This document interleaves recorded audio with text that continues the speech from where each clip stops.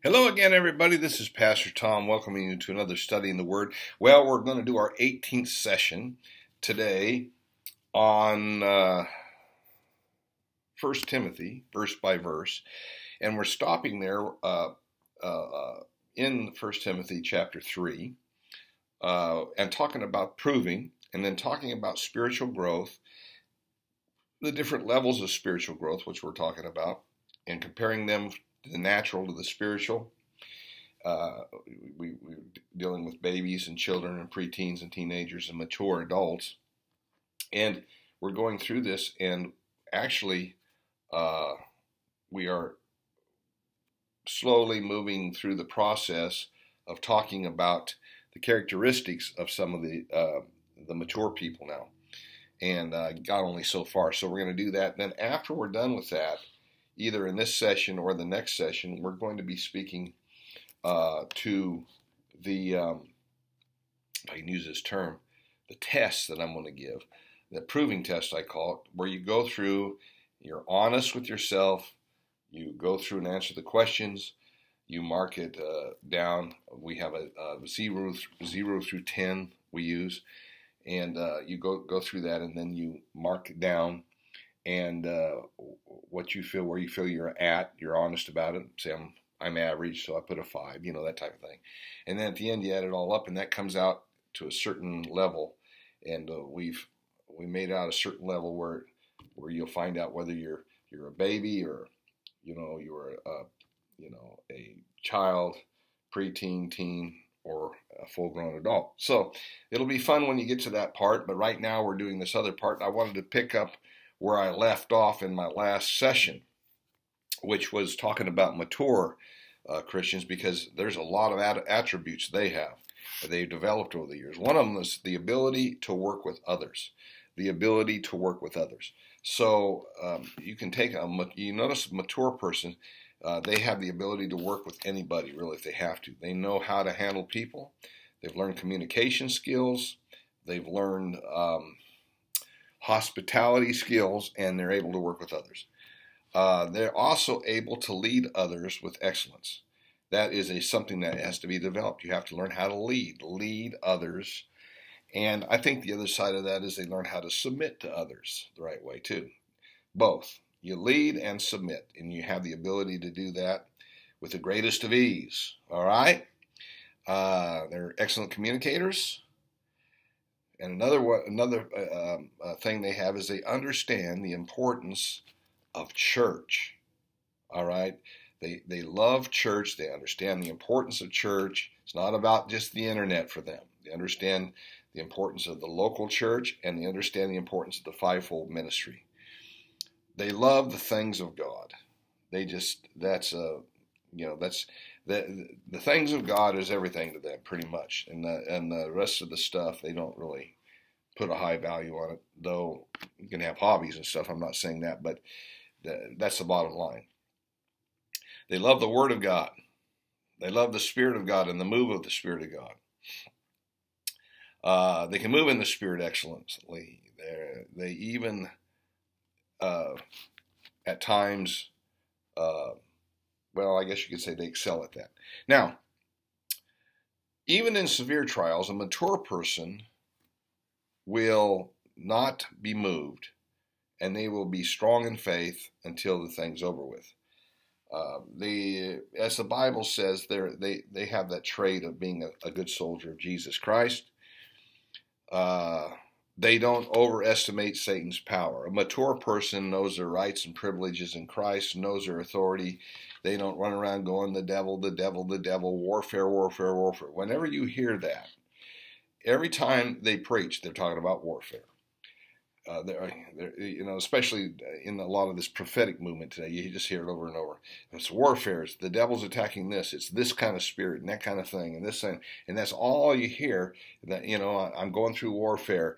Oh, there's warfare today. Man, I've been in warfare. If you're a mature person, you don't go through warfare all the time.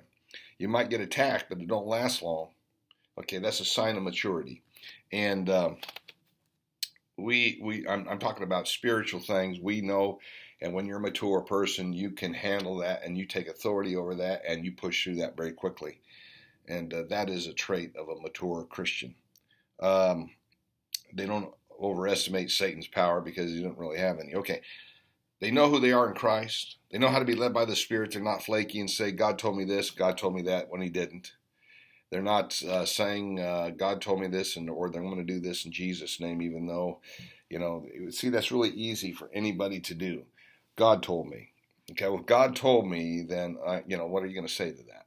If God really told you, great. But if God didn't tell you and you're using that to get your way or to do your own thing or whatever, well, that's immaturity, see. So a true mature Christian is led by the Spirit. I mean, they hear from God. They're directed by the Spirit. They're in His perfect will because they're walking that way or they're getting there. So that's important. Now, a mature person will not make any more major blunders, okay, when it comes from hearing from God. They made their blunders, and they take enough time when they're up against a major issue or a major decision to hear from God accurately. It's very important because if you're immature and you wait, as an example, I'll just give you an example. An immature pastor can say, okay, I have faith. I'm going to exercise my faith and get this building over here. So they just do it. They say that's faith. A mature pastor would say, I'm going to pray about this, and I'm going to wait on God to get what He wants me to do. And if He tells me to do that, fine. If not, I'm going to do whatever He tells me. That is the difference between success and failure, my friend. Is simply hearing what God wants you to do, because when God leads you where He guides, He'll provide. Okay, so they don't make these major blunders. Everybody's made them. I mean, I've made them, but hopefully they're in my past. I moved to the wrong city. I went to the wrong church. Whatever, it could be 1,000 different things. Not knowing, sincere, yes, but still it was a blunder, Okay, that in a mature person, that time has come to an end. They're moving wrong because they know their stuff, right? They can be counted on. Man, you can give them something to do, and you don't even have to be concerned about it. I've got people in my church where I don't even get concerned. If I leave, I don't even think about it. I mean, they've never let me down. They're just good at it. And so that's a wonderful thing when you have a staff like that, when you got people around you, volunteer people even, that will handle things with excellence. They don't panic. They're not freaking out if something happens. And there's been some things that have happened to some of them that while I was gone that were pretty tough, but they handle it pretty well. That's maturity when that starts happening. One of the things about a mature person is their word is their bond. Their word is their bond. Man, if they say something, they're not liars, okay? A lot of Christian liars out there. I'll be at your services every week. Okay, when somebody tells me, I will be at your services every week or almost every week, and then they never come, they're lying. What they should say is, whatever. They should say, nothing, or they should say, well, I'm going to try to come when I can. I'm going to pray about it, and but to commit to something then don't do it, that's a lie. And people do that all the time. I will be there at this time, and they're not on time. I will do this, but they don't do it. I love this church. I'm going to come here. You can count on me. 3 months later, two weeks later, you never see them again. There's so many liars in the body of Christ that way. It's just ridiculous. And so a mature person won't do that. Man, if I give you my word on something, I guarantee you I'm going to do everything I possibly can to keep that. And if there's a reason why I can't, I'm going to call you and talk to you about it. But I don't make commitments and stuff unless I'm going to keep them. I'm just really careful about that. They're excellent in the gifts of the Spirit. And for all of those people out there that say, I don't really know anything about the gifts of the Spirit, well, that's an immaturity. That's going to hinder you, and we'll talk about that. You've got to study that. You can leave them in charge. I already mentioned that. Esteem others more important than themselves. Mature people look at other people's thing, and other people's growth is what's important. What floats their boat in a bishop that's mature is seeing people grow. Seeing people get saved, seeing people get filled with the Holy Spirit, seeing people get healed and all that. But really, the best thing is watching their own bishops, young bishops and leaders and people in the congregation grow into what they're supposed to be doing and be successful. That is really the maturity. It's not all about me. We're a team. I can't do everything, don't want to. At this age, I'd rather have other people do a lot of this, see, and watch them develop. Amen. They're able to rejoice when others get blessed instead of get jealous. There's a rejoicing, there's a thankfulness, and you can tell it's sincere. I love when people get blessed. I want everybody to be blessed. They have their appetites under control. They keep their temples in order, They're not, I don't want to go into all that, but you know what I'm saying. They can't be bought. Somebody can dangle money in front of them or something like that to get them out of the will of God, and they won't bite on it. They can be trusted. That's a big deal, being able to trust somebody. The mature persons would literally rather probably die and just go home to be with Jesus than do anything to split a church or hurt a church or hurt other people.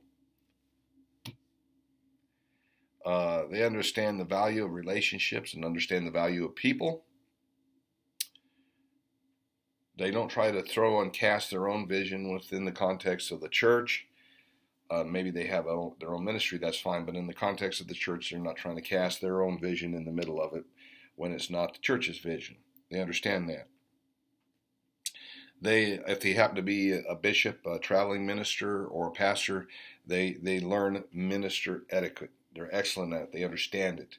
They understand about writing letters. They understand about communication. They understand about, how to, what to preach, what not to preach in people's churches, so on and so forth. Things you should and shouldn't do in prayer lines. They understand all that stuff. And so on and so forth that way. There you go. Those are some of the traits of a mature person. And so there you go. Now, with that being said, we're going to do this proving test. Now, I'm going to go through each one. What you need to do is you need to get yourself a pen and some paper, and the best thing you could probably do is write down 1, 2, 3. We're going to go through, I believe, if I remember right, it's 80 questions. Yeah, 80. So you're going to have 80 questions, and then you're going to have a response that you write down. And the response will be between 0 and 10. Most of the time, it will be 10 being, I'm perfect at it. I really got, the best you can be. And 0 being, I don't even understand anything about this, And for this to work, you're going to have to be totally honest. And this is something that I find lacking. Honesty is the best policy. And also, I want to say it this way. If you're totally honest with yourself, it'll be easier for you to be totally honest with other people. And I'm telling you, I took this test and I was surprised I'm not as mature as I thought I was. And so, but I was honest about it. I said, okay, this area I need work. You're going to find areas that you need work on. Nothing wrong with that. We're human beings. We're all growing different levels. So don't let it drag you down when you find out, my gosh, maybe I need to really work on this area. I'm not as mature as I thought I was. Don't let that shock you. There aren't that many totally mature people in the body of Christ. Just the way it is. I can talk to some of the greatest preachers in America. They'll tell you the same thing. We work with people. We know and realize it takes a long time, and we're never stopping. See, I'm sick. I've been doing it 41 years, 41 years, maybe 42 now, close. I don't know. I don't remember, but a long time now, walking with the Lord, and I've developed. But man, I tell you what, there's certain areas I'm still developing in, and you are too. So take it like that, okay? If we don't finish it in this session, because I'm only going to go 30 minutes, we'll finish it in the next. But you write down, you listen to it, you take a moment, you really pray about it. See, this is a thing. Most of the time, our first thought about it is really the right thought. I'm average at that. And then you write down a 5, and just be honest. And then when we get to the end, we'll add them all up, and I'll give you the results. Okay? So the first one. we're going to go from 0 to 10, 0 being know nothing about that, 5 average, 10 totally got it together. Sometimes it'll go the other way, and I'll explain that when we have that happen. Don't worry about that right now. Okay? And so on. Question 1. How would you rate your biblical knowledge? And I'll, on a scale of 0, I don't know anything about the Bible, to 10, I'm an expert. Let me give it to you this way. If you were the only person alive on planet Earth who was a Christian and had a Bible, how could you help other people? Do you have a full knowledge of God's Word? What would you rate yourself as far as the knowledge of God's Word? Just be honest about it. On a 0 being I don't know anything, 10 being I'm an expert, I'm a master teacher, I'm a scholar, that type of thing. Question 2. How would you, and then you put then you would put your number next year to number 1, okay? Number 2, how would you rate yourself on doing what you know? Doing the Word. How would you rate yourself on doing the Word? Putting what you learned into practice. Putting what you learned into practice. How would you rate yourself? 0 being I don't do anything, 10 being I'm perfect at it, basically, or all points in between. That's question number 2. How would you rate yourself on doing what you know? Question number 3. How is your prayer life? 0, I don't have any prayer life. 10, my prayer life is fantastic. It's just what God wants. It's good. As good as it can get. Okay? Be honest. And then write the number down by the number 3. Question number 4. How is your relationship with the Father? Now, the reason I ask this is because many people have a relationship with Jesus, but because of bad upbringings and bad father situations, they tend to stay away from understanding or thinking about the Father. How is your relationship with the Father? All right? 0, I don't have any. 10, excellent. I couldn't be any better. Question 5. How is your relationship with the Son, Jesus Christ? You may think that's kind of an odd question. 0, I don't have any. 10, the best. Okay? But it's important. There's a reason. There's a method to the madness. So all right. Question number 6. How is your relationship on a scale of 0 to 10, 0 being I don't have any, to 10 with the Holy Ghost? The Father, Son, and the Holy Ghost. Can you see that? Okay. Question number 7. Do you know what your personal ministry is? 0, I have no idea. 10, I know exactly what it is. I'm flowing in that fullness of it. Okay. Question number 7 again. Do you know what your personal ministry is? Because everybody has one. You have to be honest. I don't understand that. I don't know what that is. 0, all the way up in between to 10 at the highest. Question 8.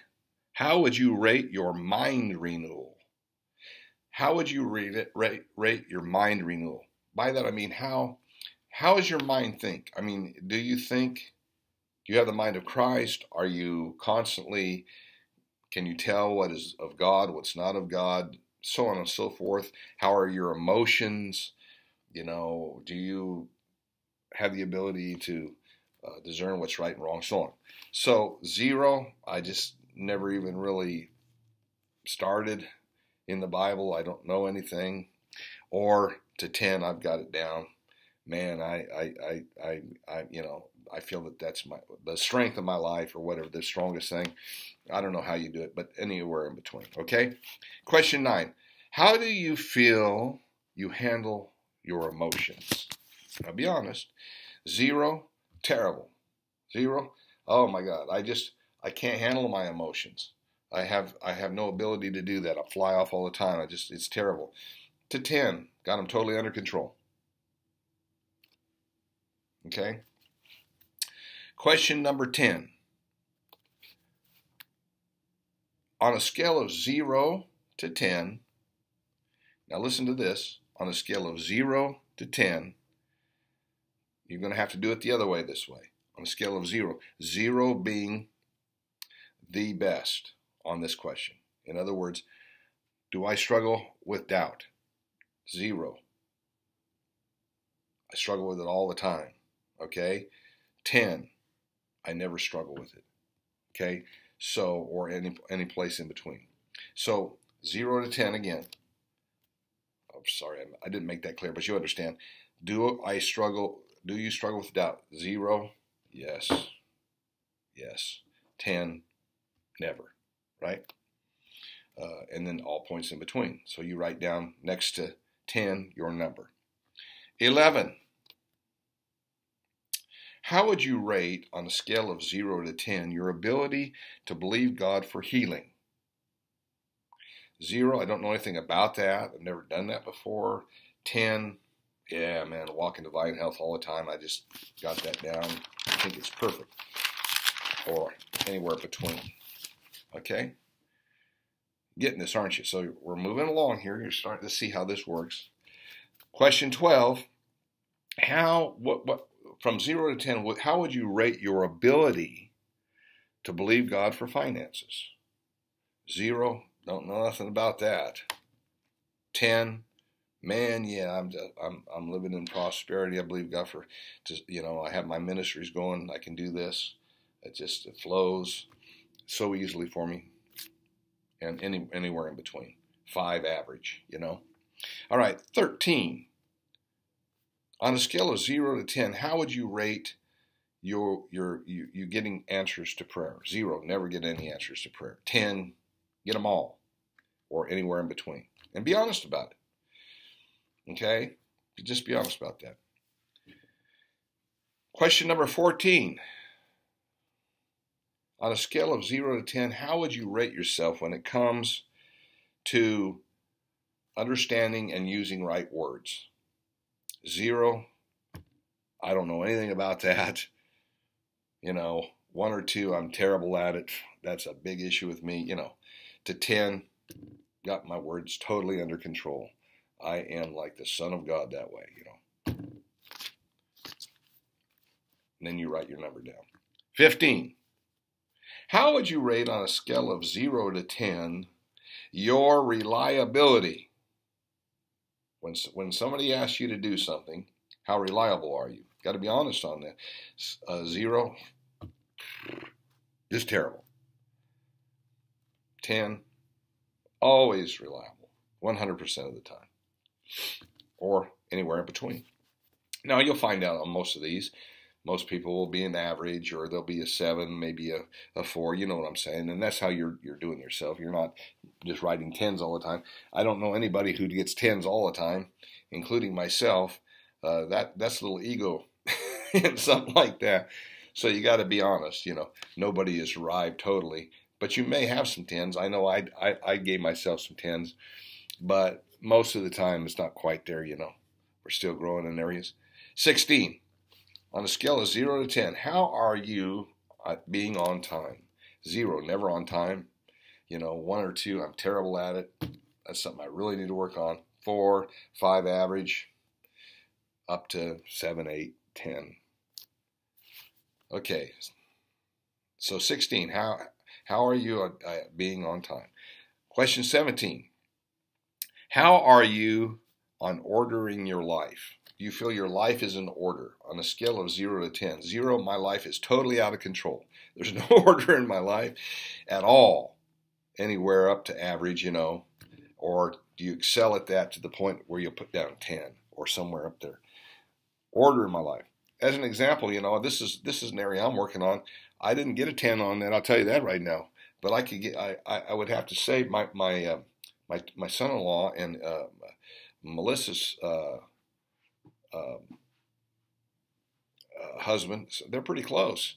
So so we all are working on something, right? Okay. So 17 is, how would you rate yourself from 0 to 10 on ordering your life? And that ordering your life is like, just having things together, knowing at work you do an excellent job, you're organized, you're doing these things, you're able to pay your bills right, do things right, You got your marriage in order, everything's in order. You just, write down what you think about that. Okay, number 18, how are you on dressing biblically? That's an interesting question from a scale of 0 to 10. 0, I don't dress very well. I dress skanky. I should not wear low-cut tops, but I do. I just know that. Or all the way up to 10, I got this down. I realize importance of dress. I realize, and I'll just leave that up to you to decide what that means. But 0 to 10, how are you on dressing biblically from a biblical standpoint? Interesting, isn't it? It is interesting. Some of these questions are. Okay, 19. How important is marriage in making you happy if you're married? Now, if you're not married, you also answer the question. In other words, whether you're married or not, your idea here is how much happiness would marriage give me? On a scale of 0 to 10. 0, I don't think it would make me happy at all. To 10, it would really make it be the greatest thing ever. And marriage can make me, the happiest person in the world. Okay? All right. That's number 19. How important is marriage in making you happy? Number 20. How faithful are you in all things? Are you a faithful person? 0, never. 10, I'm faithful in whatever I put my hand to. Or all points in between, right? 21, on a scale of 0 to 10, 0 being all the time, 10 being never. Do you tend to get hurt easily on a scale of 0 to 10? Be honest now. This is the only way this works is if we're really honest with ourselves. So take a moment and think about it, and then write your number down. 0 to 10. Do you tend to get hurt easily? 0 all the time, just all the time. 10 never. 22. 22 is a good one. You have to think about it for a minute. How quick can you really forgive? 0 takes me forever, maybe never. 10, just immediately. 0 to 10. Again, that's 22. Is that right? Let's make sure I got this right. Yeah, 20. How quick can you forgive? Have you developed in the area of forgiving? Now, be honest about that, because a lot of times people will eventually forgive, but it might take them 3 or 4 days, So that would, depending on how you felt about that, that would be maybe a 5 or maybe, less. It's up to you to decide this. You're the only one who can. Or, yeah, man, I can forgive very easily. It's the easiest thing in the world for me, 10, But, so be honest. 23. On a scale of 0 to 10, do you let what people say about you influence you? Now, let me explain that a little bit. I'm not talking about, we all like when people like us and people acknowledge that we exist and that we do good, and I'm not talking about that. But when people criticize you, does that influence you in any way? How bad does it influence you? When people praise you, does it influence you sometimes in a huge way? Because a mature person doesn't let those things influence them very much. They like it when somebody says nice things about you. They might not like it when somebody criticizes you, but it does not influence what we do, how we minister, or any of that kind of stuff. It doesn't throw us off emotionally. So a scale of 0 being I'm just all over the place on that, 10 being I got that under control, and anywhere in between. That's number 23. Number 24, how are you on a scale of 0 to 10 on taking on new tasks and learning to make it work? In other words, on a scale of 0, I can't stand doing new things. Just don't do it. To 10, I love taking on tasks. I'm great at taking them on, learning new things, and making it work. Or any point in between. All right. So we stopped at number 24. I'm out of time. In our next session, we will go for the rest of them. And then we will show you you can add them up and get your total and find out where you really are from a spiritual standpoint. I love you. Remember to go to our website, faithathlifefellowship.org. That's faithathlifefellowship.org. If this video has been a blessing to you, please share it. And that's the way they get around, you know. Remember this, feed your faith, starve your doubts to death. Until next time, God bless you.